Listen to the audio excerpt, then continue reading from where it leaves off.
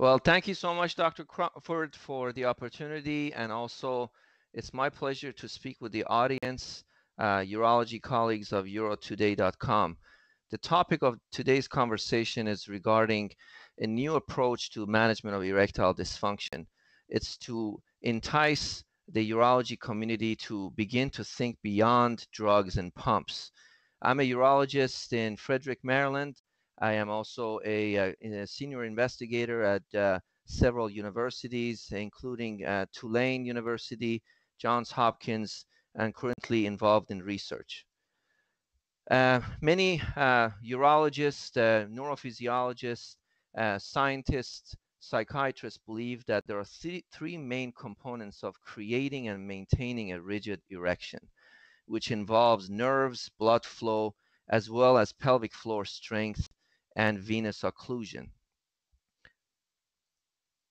ED treatment options currently are limited to oral agents, sexual education, vacuum devices, as well as injectables and surgical options.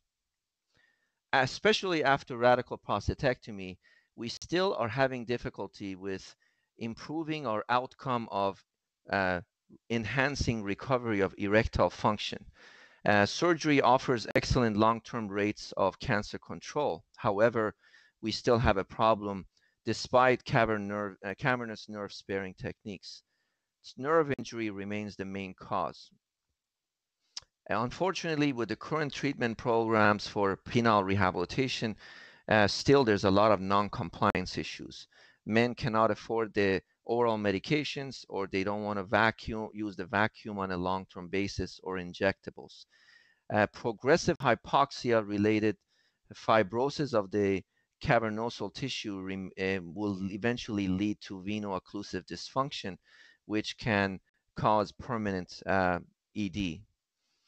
Erection recovery is a dynamic process, and this has been studied widely in psychosexuality literature, requiring motivation, spousal support, and willingness to take advantage of natural pro-erectile pathways already established in our bodies, including nerves, muscles, and vessels.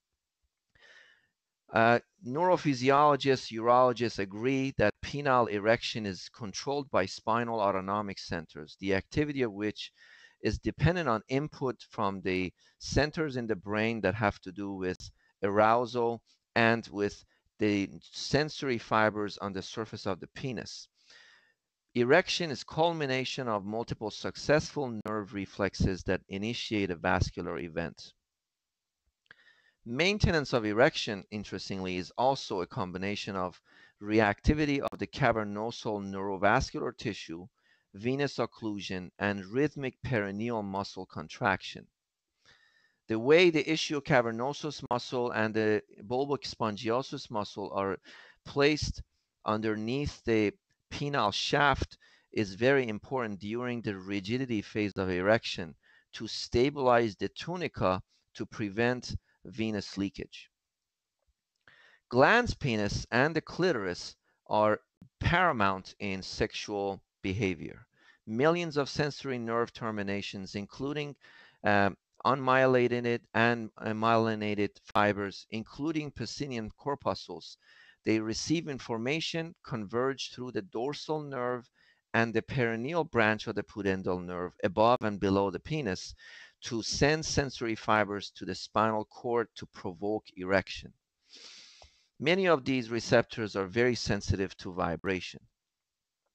Pudendal nerve is the king of pelvis.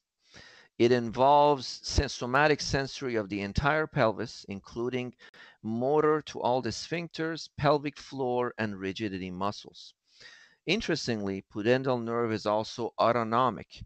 Multiple cytochemical studies have shown it to be nitric oxide synthase positive, which has a direct role for glans erection independent of cavernous nerve, as well as activating sexual reflexes with communication with multiple centers in the brain that have to do with erection, pleasure, orgasm, ejaculation, and state of well-being. Pudendal nerve after prostatectomy is not damaged, um, and it becomes the only reliable form of communication between the penis and the central nervous system. Pudendal nerve and cavernous nerve, interestingly, are actually interconnected, which means that there is certain communications all over the penis and the pelvic plexus, which is underutilized by urologists. Interestingly, pelvic floor muscles are also weakened during prostate surgery, as well as age itself, which play a critical role in creating and maintaining rigidity of erections. Pelvic floor therapy after prostatectomy has shown in a large Brazilian study to improve erection recovery after prostatectomy. Rigidity of erection is paramount for the muscles to function. In order for erection to occur, the systolic pressure of the cavernosal tissue must reach more than 230 millimeters of mercury. This is not achieved by nitric oxide alone. An interesting study by Dr. Tom Luce showed that rhythmic contraction of the pudendal nerve innervated perineal muscles can achieve such pressures. Pudendal nerve is directly connected to key locations in the brain necessary for survival, well-being, and procreation, including thalamus, hypothalamus, paraventricular nucleus, medial amygdala, which is a center of PTSD, depression, and suicide, and medial reticular formation. Currently, more than 5,000 veterans commit suicide a year from PTSD. Many of these patients have severe sexual dysfunction.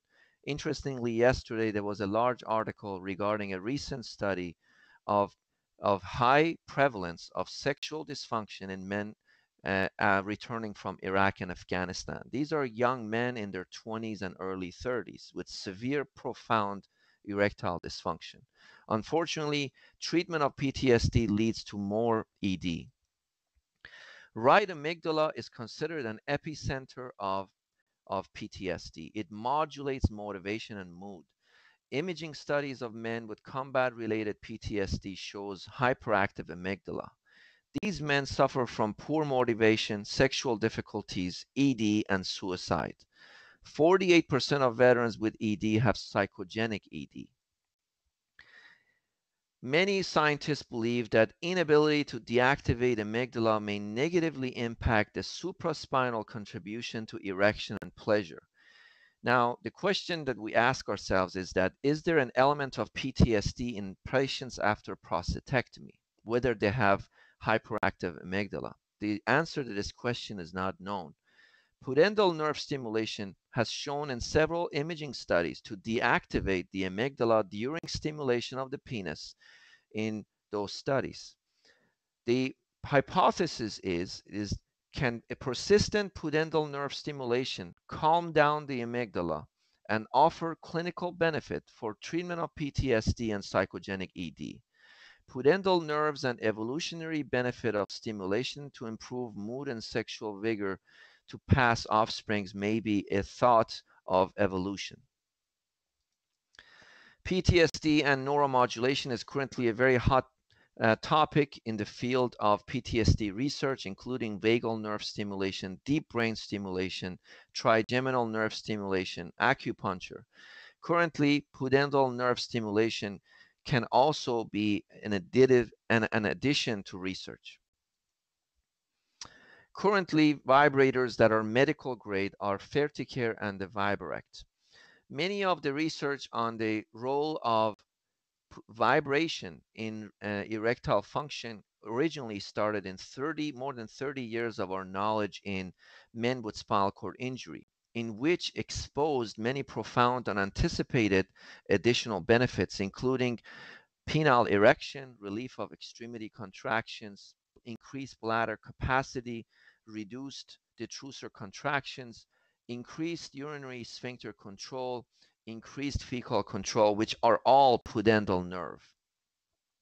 Vibrect is currently the only medical vibrator approved by the United States FDA for treatment of erectile dysfunction.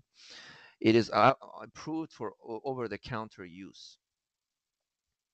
Several research has already been done to prove that vibratory stimulation can actually have erectogenic efficacy, including a study at Johns Hopkins in young men without ED, in which they were used in a clinical setting with RIGIScan.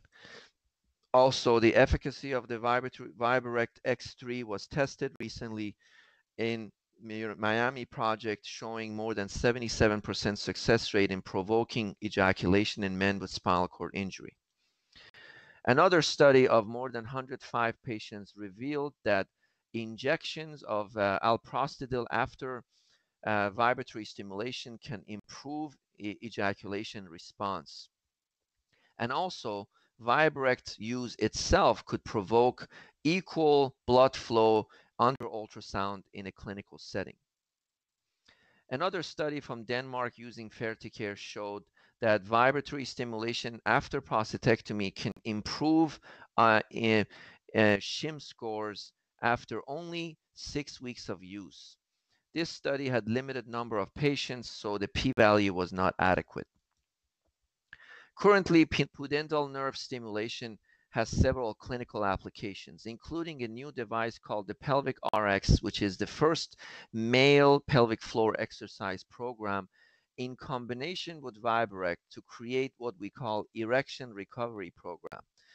This application of muscle and nerve stimulation can have profound effects in mild to moderate ED. Head-to-head studies with PDE5 inhibitors are lacking and should be done for first-line therapy for treatment of ED. It also could have applications for penile rehabilitation after prostatectomy, combination with injection therapies, as well as treatment of retarded orgasm and ejaculation disorders. There's a lot of studies currently being set up for randomized prospective trial for post-prostatectomy rehabilitation, as well as PTSD research, in which we hope to start with veteran administration, use of Vibrect X3 and spinal cord injury patients, as well as erection recovery program. Thank you so much.